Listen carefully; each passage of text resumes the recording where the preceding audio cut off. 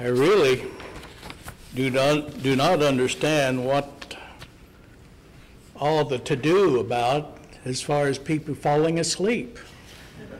It happens every Sunday. I see it all the time. So that's all I'm going to say. It's nothing new. But it was nice to have the fellowship. It was nice, all the good food and the desserts. They were very good. Very thankful for that.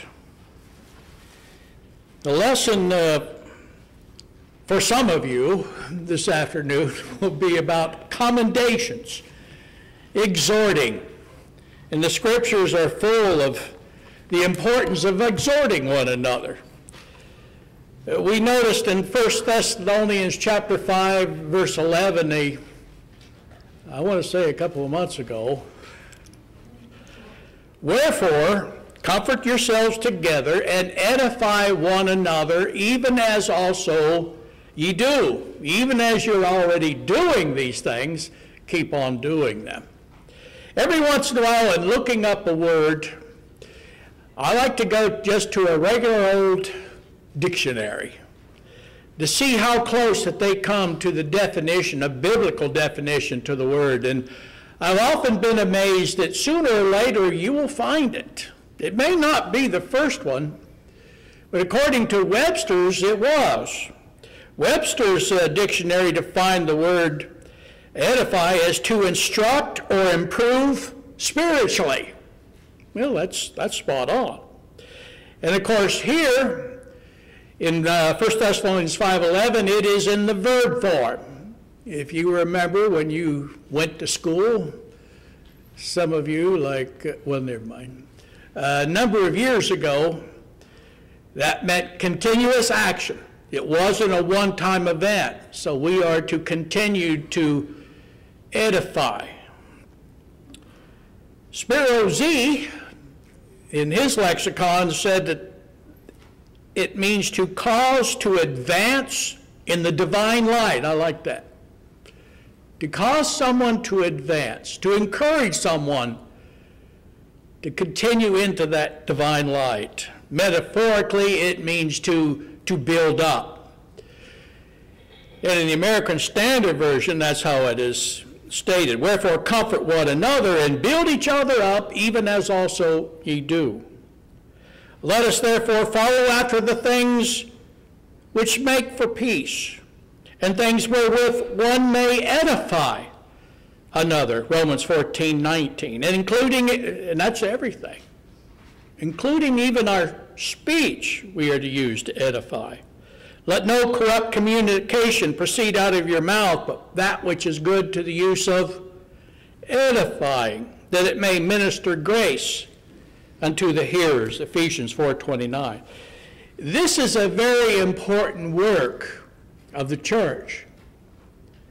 We need people to encourage, to edify. We need people to encourage in a number of ways, like reminding someone that they have the closing prayer this Sunday afternoon. I'm not going to name his name, he knows. But we all, we know that we're not supposed to pat ourselves on the back, but it is good to pat others on the back for a job well done, for continuing to remain steadfast, to try different things as our brother John has done. We need to continue to encourage him, and he encourages us by being faithful as well. Barnabas, you remember his name meant son of consolation or son of exhortation. He was an exhorter. It was Barnabas who was the one who went to Tarsus to get Saul, to come back with him to do the work there at the church there in Antioch. And then he and Barnabas went on that first missionary journey. And even in the second one, Barnabas was an encourager to John Mark, who quit on that first trip. Barnabas didn't give up on him. Paul did. Paul was wrong, and he come to realize that. Read the 2 Timothy chapter 4 and the comments that he makes about John. But we need to be a Barnabas. We need to encourage one another, to commend one another. And when we think about commending, what about the commendations that our Lord and Savior gave to individuals during his time? Can we learn from that? Of course we can. And I'm not going to mention all of them, but there'll be about 4 that we'll look at this morning. The first example of that is a man called Nathanael, who was a disciple, would become a disciple of Jesus, would become an apostle of Jesus. And the first time that they met, John 1:47, Jesus looked at him and said, "Behold, an Israelite indeed, in whom is no guile." What's guile mean? Deceit, trickery, hypocrisy, which the Jewish leaders at this period of time, basically, they reveled in. And Jesus condemned them more than once about their guile, their trickery, their deceit, their hypocrisy. Read Matthew chapter 23. A true Israelite. What did that mean? What does it mean when he said, an Israelite indeed? One who actually practiced what he professed. One who lived faithful according to the law of Moses at that period of time. That was Nathanael. And when he came to Jesus, it seemed like he knew him. And Jesus did know him. He knew what was in Nathanael's heart. He knew what was in man, John 2:25. So this was high praise that Jesus gave to Nathanael. And he could read somebody's heart, their mind. It showed his deity. Only God can do that. But he was able to do that. And of course, Nathanael asked, well, how do you know me? We've never met before. And in verse 48, he stated, before that Philip called thee. You remember Philip came to Nathanael and basically said, we found the Christ. That's what he was talking about. Jesus tells him, before that Philip called thee, when thou wast under the fig tree, I saw thee. Verse 48. He saw him. Again, he was God in the flesh of man. And that's all it took for Nathanael to believe what Philip had stated to him, that he was the Son of God, that he was the King of Israel, verse 49. You think of the importance of that commendation, and how can it apply to us today? Think about on the day of judgment, standing before our Lord and Savior, and looking upon us, naming our name and saying, a Christian indeed. Truly a Christian indeed. That will be a great compliment, a great commendation. And that's something that, of course, we all want to hear. That is something that we all want to strive for. That is why we're going to stay awake during the sermon this afternoon. I already see it. It's happening. Don't make me call names. The other account, and this is kind of a favorite of mine, is this the poor widow for her liberality. This is found in Mark chapter 12, verses 41 through 44.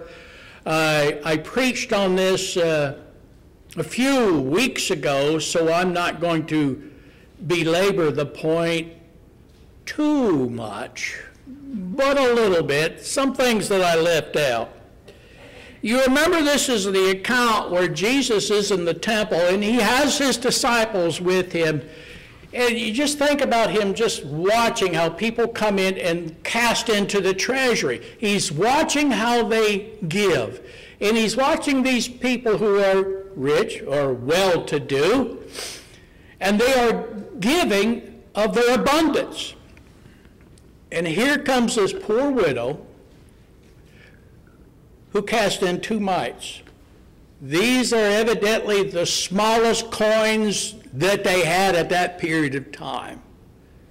As far as the value, not a whole lot of value, but Jesus thought it was valuable.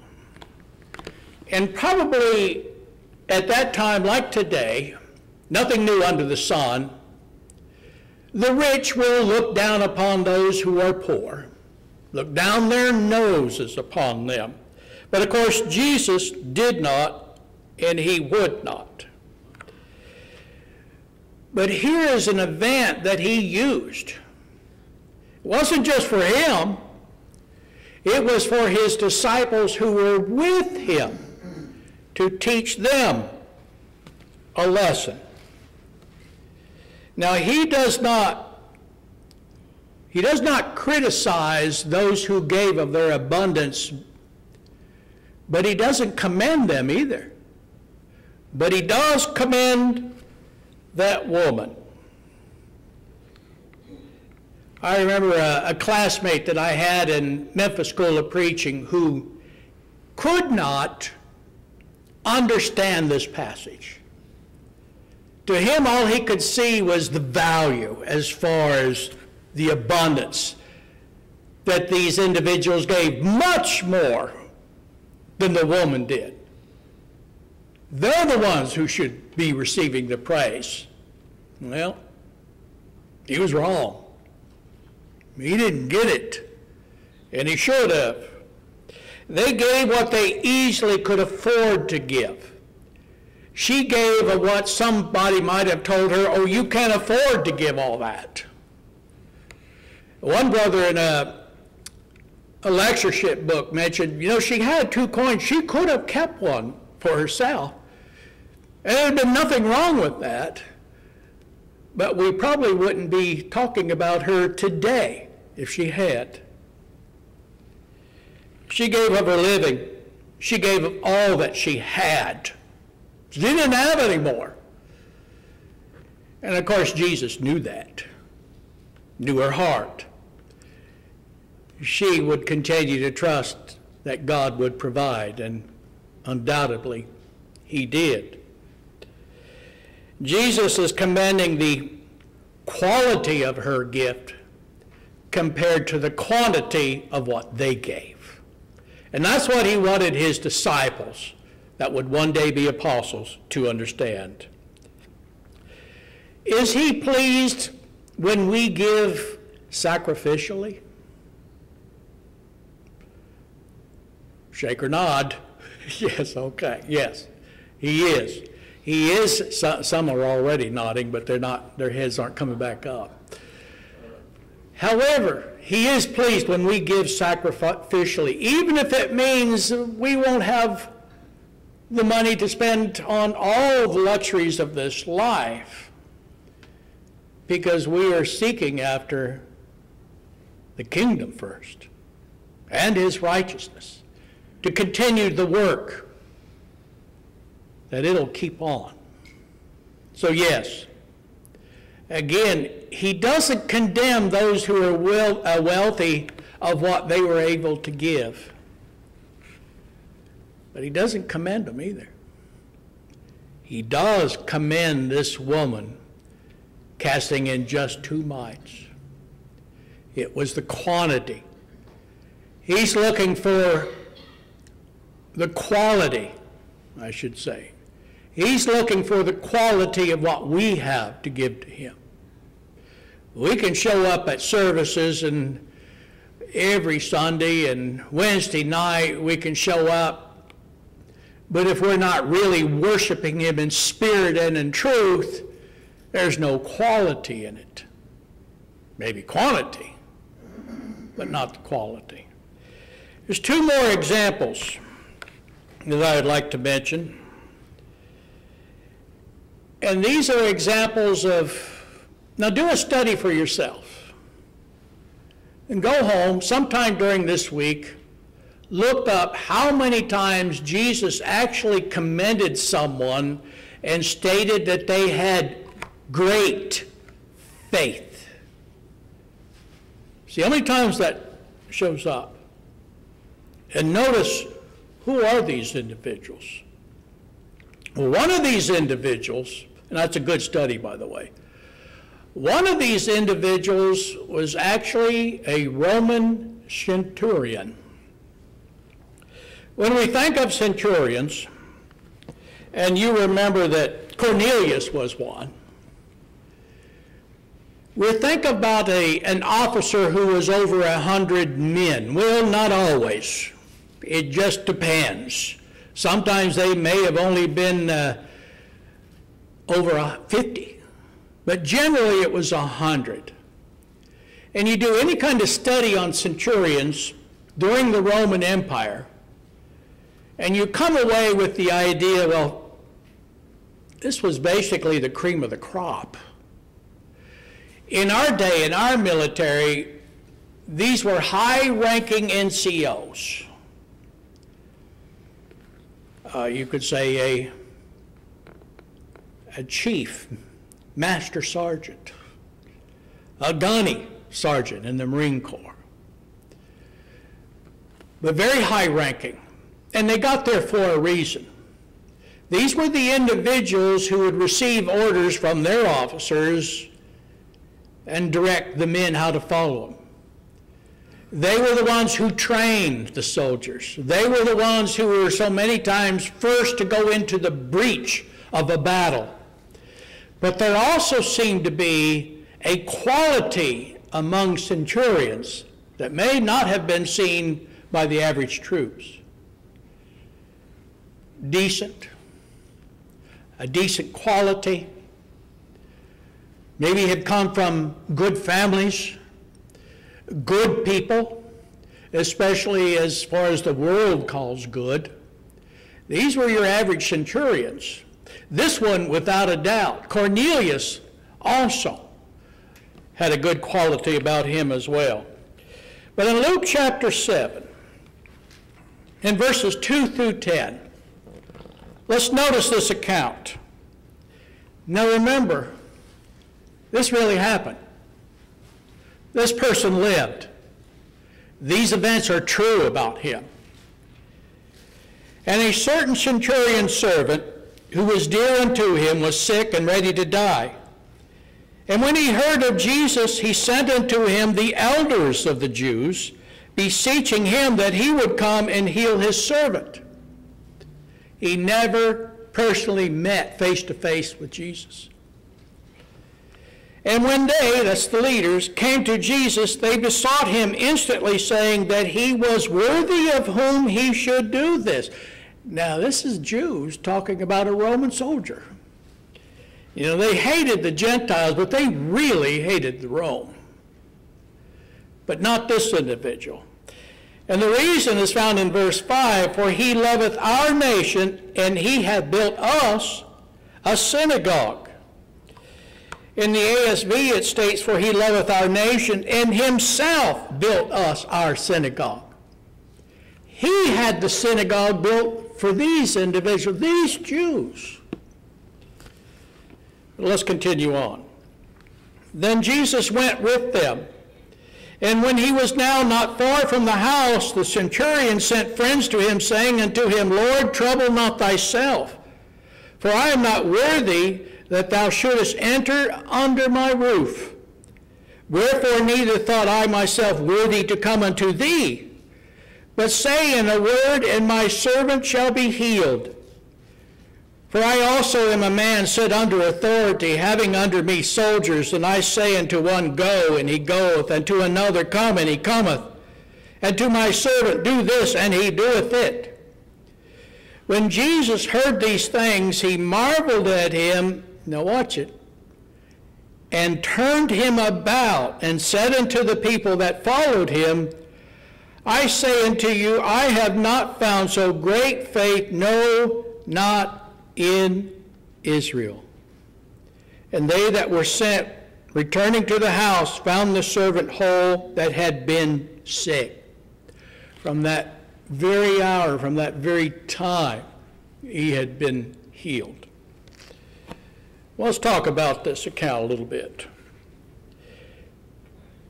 As we might surmise, it was quite unusual for a Roman officer to humble himself and to ask help from a country that they had subjected their will upon, conquered, to come to an individual like that and ask for help.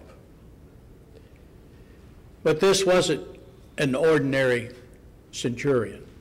You remember another account, the centurion at the cross of Christ, and the statements that he stated. One was that he believed that Jesus had been the Son of God. He must also have cared deeply for his servant. There was a bond. There was a form of love there that he had for the servant, who was bedridden at this time, and it sounds like near death. And undoubtedly, he had heard about Jesus. Most people had at this period of time. He would have heard about the miracles that he was able to actually work. So he believed in what he had heard. By the way, that's called faith. Faith is the substance of things hoped for, the evidence of things not seen, Hebrews 11:1. So he had seen or heard of the evidence of the miracles that Jesus was actually able to perform. So he believed, seemingly without a shadow of a doubt, that this Jesus would be able to heal his servant that he cared deeply for. A good man, good reputation, even by Jewish standards. And on top of that, humble. Here's an individual who came into a conquered land and wanted to learn something about their culture, how they looked at things, how they viewed things. He would have known, as far as the custom, the difference between Jew and Gentile, and how it would not look well for Jesus to come into his house. And he didn't want that. But again, it shows his humility. And you think about coming into a land and a people that you had conquered, and you're going the extra mile to learn about them and doing these things for them, they would look at you differently as well. And they looked at him differently than they did other Roman soldiers. Are we not to let our light shine before men, that they may see our good works and glorify our Father which is in heaven? To see a difference in us? How many people over the years who weren't Christians, who were not Christians, have obeyed because of the example someone set before them, and they wanted to know more? And we all understand, and this is true, in the world that we live in, especially this world, when we set a godly example, it will go noticed. People will see it. People can tell the difference between a faithful child of God and one who's just a worldly person. Light years of difference. He thought he was not worthy to even pursue Jesus personally, or for Jesus to come into his house to heal his servant. Another thing, humility generally was not at the top of the list for Roman officers, especially to a conquered people.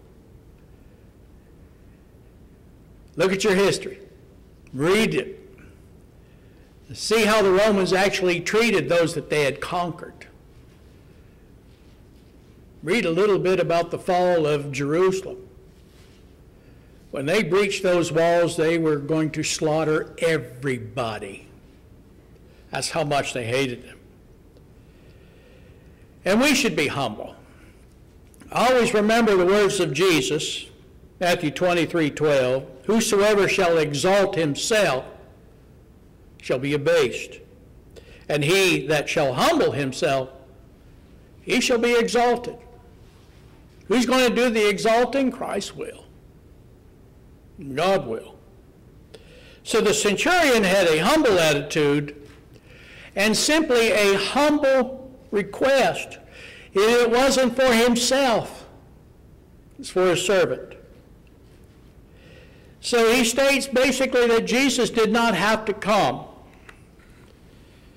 to his servant for him to be healed. All he had to do was to give the order. You could say that our Lord's power was not hindered by distance. And here you have this Gentile. Here you have a Roman centurion who had more faith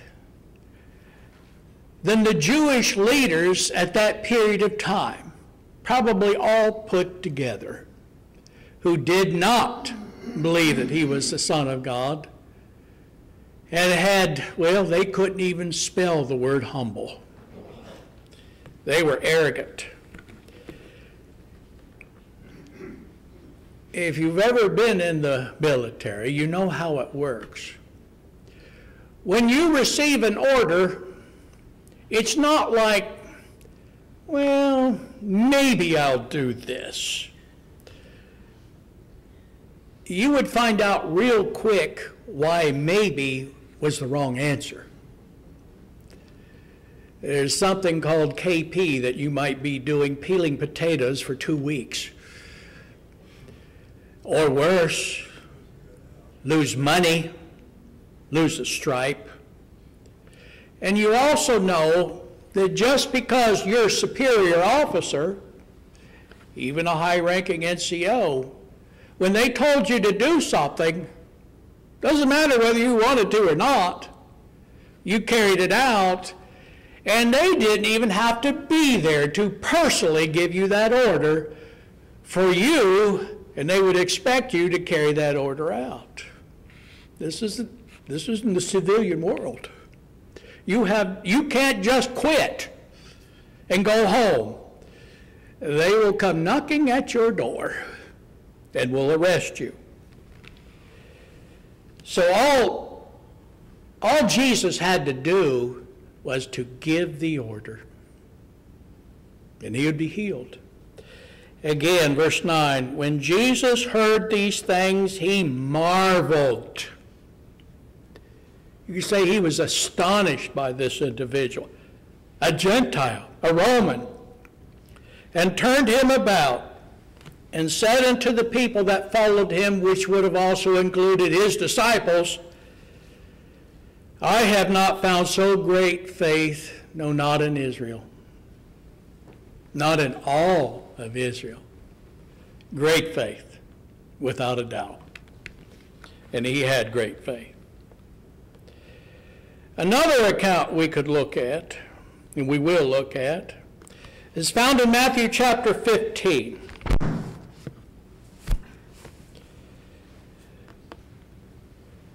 And there it begins in verse 21. This is another account of Jesus commending an individual for having great faith. Guess what? It's another Gentile. Wasn't a Jew. Wasn't a Sadducee. Wasn't a scribe. None of those individuals. Wasn't a Pharisee.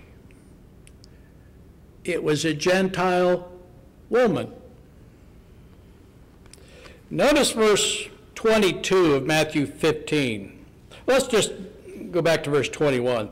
Then Jesus went thence and departed into the coast of Tyre and Sidon.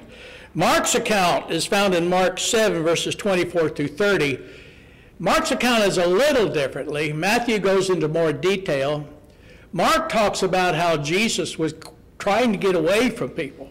He didn't want anyone disturbing him for a period of time. And in this chapter, Matthew 15, you go back and notice the conversation that he had with the scribes and the Pharisees.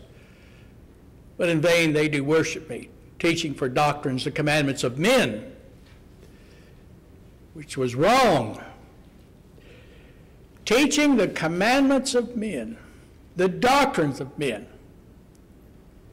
their philosophy, instead of the law of Moses, the tradition of their elders. That's what they were teaching. In Mark's account, it also states that he had found a house. Matthew's, again, being a little bit different. Seems like maybe if they had found the house and she came and found him, maybe they had continued to walk a little further. And Mark's account refers to her as a Syrophoenician woman. This is that area around Tyre and Sidon, along the coast, but a Gentile. Verse 22, and behold, a woman of Canaan came out of the same coast and cried unto him, saying, have mercy on me, O Lord, thou son of David, my daughter is grievously vexed with the devil. You know, when we look at the word coast, when we think about the coast, living on the Gulf Coast, right next to the water, that's not what this word is saying. You think about a coast, it's a boundary between one country and another country. That would be a coast. And that's what it is with this. But he comes to him wanting him to heal her daughter. Was vexed, grievously so, with the devil, with a demon. We talked about a mother's love last Sunday, and here's more proof of that, a mother's love. Well, what is interesting here, what jumps off the pages, is how she, a Gentile, refers to him as a Jew. What did it mean when she referred to him as the son of David? Again, she's a Gentile. She wasn't under the law of Moses. She didn't live under the law of Christ. It wasn't in effect yet. So, as we noticed on Wednesday night, and this will be on the test, what law did she live under? The patriarchal law. That's the law of it, as she lived under. As we noticed this morning, God hadn't given up on the Gentiles. But she referred to him as the son of David. That's the Messiah. That's who she's referring to him as. And again, the elite, the Jewish leaders, wouldn't say that about him. Definitely not in public. So she demonstrates her faith. That's the first step. That's what we first notice about this Gentile woman. Demonstration of faith. And though he would give in to her request, and of course he knew how it was going to turn out, it was God, yet it seems like he would test her faith, test her conviction, and more than once. Because at first he didn't say anything. Remember, his disciples are with him. They would have been watching and listening to everything that was taking place. Another object lesson. Verse 23, but he answered her not a word, and his disciples came and besought him, saying, send her away, for she crieth after us. As if they didn't want her to be there. They didn't want her speaking out and crying out after them. Now, whether they wanted him to give in to a request or just say, no, it doesn't state. But they didn't want her around. So he doesn't say anything at first. Every once in a while, we also get tested. Our faith gets tested. The importance of count it all joy when you fall into divers temptations, knowing this, that the trying of your faith worketh patience, James 1, 2, and 3. By the way, if our faith was never tested, how would we really know whether we just had faith or not? Whether it was average or whether it was great, if we were never pushed to the limit on something. We wouldn't. Notice verse 23. But he answered her not a word, and his disciples came and besought him, saying, send her away, for she crieth after us. But he answered and said, when he does respond, verse 24, I am not sent but unto the lost sheep of the house of Israel. So again, could very well be another test. And what he stated was the truth, was it not? His earthly ministry was not to the Gentiles. It was to the children of Israel, the house of Israel, to the lost sheep of the house of Israel. And if you think about it, the gospel of Christ would not go out to the Gentiles until you turn to Acts chapter 10 with Cornelius. This may have been around 10 years after the gospel was taught in Acts chapter 2 to the Jews there in Jerusalem on Pentecost. So it would be probably around 10 years before it was finally taken to the Gentiles. Her reply is found in verse 25. Then came she and worshipped him, saying, Lord, help me. I've often thought, reading these passages and studying them, personally, I think she had him at that very moment. How could he really say no? But she worshiped him. What does that word mean, to worship? What is the Greek state?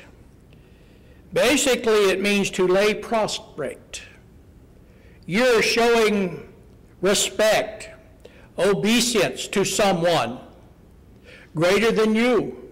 Sometimes they would actually drop down onto their knees and bow and put their forehead onto the ground to show that kind of respect. You have to understand that she's begging for her daughter's life.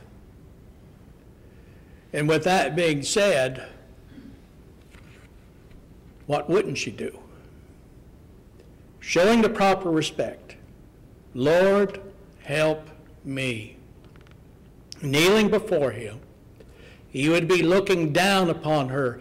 Remember, all his disciples are standing around watching and listening to this. Another lesson for them, no doubt about it. Who better to go to than the Lord? We sing a song from time to time, where could I go but to the Lord? The importance of going to God in prayer, supplication, asking, begging, casting all of our care upon him, knowing that he careth for us. So she went to the right individual. This also demonstrates her faith as well. She had faith in him. And understanding that we can go to our Father in heaven in prayer, that's one of the beauties of being a New Testament Christian. The blessings to come boldly, confidently unto the throne of grace, that we may obtain mercy and find grace to help in time of what? In time of need. Hebrews 4:16. And never forget that the effectual, fervent prayer of a righteous man availeth much. James 5:16. It avails a lot, but it won't if we don't pray to him. But here's where it really gets interesting. And this is Jesus' reply, and of all the replies that you might think he would give, he gave this one. And I think of him giving, I think of maybe a preacher giving this kind of reply today. You want to talk about a moving kind of sermon? You will be the one who's moving. He doesn't use it this way, but it does sound a little harsh. But in our day and time, if someone would replied with this kind of answer, you probably got a lawsuit. If it's a member of the Lord's church, they're probably going to quit. This woman couldn't quit, though. Her daughter still was grievously vexed with that demon, that devil. Mother's love. But notice his reply. He answered and said, this is verse 26, it is not meet to take the children's bread and to cast it to dogs. Wow. That's rough. We all know that the Jews thought of the Gentiles as dogs. Paul even turned it around on them one time, beware of dogs. The concision. I do not believe that this is exactly what he meant here. I'm going to go out on a limb and state that he never sinned. Even in his thoughts, even in his words. So evidently this was not a sin to say this to this woman. Was he trying to make a point? Was he testing her one more time? Understanding his disciples were still there watching? You do a study on that word in this text here. One of the definitions is a small dog. The other is a puppy. You think about homes today. You've got a puppy in the house, or you have a dog in the house that is beloved by the whole family. It'll be taken care of. But it won't be taken care of, it won't be fed until the children have been fed. Then the dog would be fed with the scraps from their master's table. Now back at this period of time, you were not going to go down to the corner store and buy some Alpo, a bag of dog food. I don't even know if they have Alpo anymore. But I know sometimes that smells better than some people's cookies. None of you, by the way. But I think he was trying to push her one more time. And what is truly remembered in all of this for almost 2,000 years is her reply. Of all things, she agrees. Her reply, truth, Lord, yet the dogs eat of the crumbs which fall from their master's table. Now think about it another way. He just mentioned this. It's not meet to take the children's bread and to cast it to dogs. Now did she sit around and was she affronted? Did it take a while for her to speak up? I don't believe so. I think it was that quick. As soon as the words was out of his mouth, truth, Lord. That's true. It is true. However, basically, paraphrasing big time, It's not wrong for the dogs to receive the crumbs from their master's table. Now, what is she saying? And don't, by the way, after this lesson say that was a really crummy sermon. I just know how some of you might think. She's quick. She didn't miss a beat in giving that answer. And I don't care how many times I read this and study it, I have to wonder, she's on her knees before him. He knows what she's going to say. But when she says it, I think he probably smiled at her. I really do. Pleased with what she had to say. Because of that, O woman, great is thy faith. Be it unto thee even as thou wilt. And her daughter was made whole from that very hour, that very minute. She was healed. What an account. Great is thy faith. Do a study on that. See how many times Jesus commends someone for having great faith. 4 commendations from Christ. 2 of them were to Gentiles, a centurion and a woman. We need to be like Barnabas, always encouraging, always commending. All of these had some things that they all had in common.